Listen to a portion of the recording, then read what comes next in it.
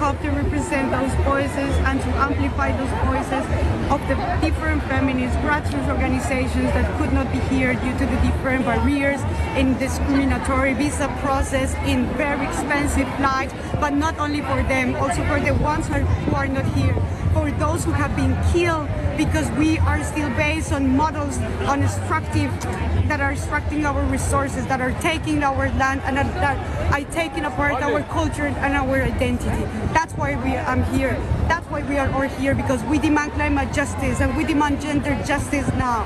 That's beautiful, sister. Thank you so much. I really feel you. I'm hearing a lot now from indigenous groups like we need to somehow merge the old with the new, and we need to move into an era of feminine energy with feminine elders.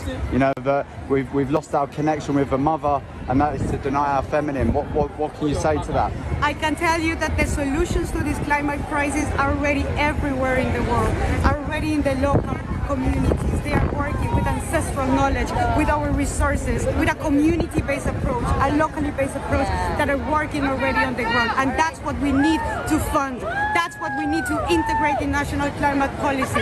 That's what we need to save us from this crisis. No more false solutions, no more carbon markets, no more lies.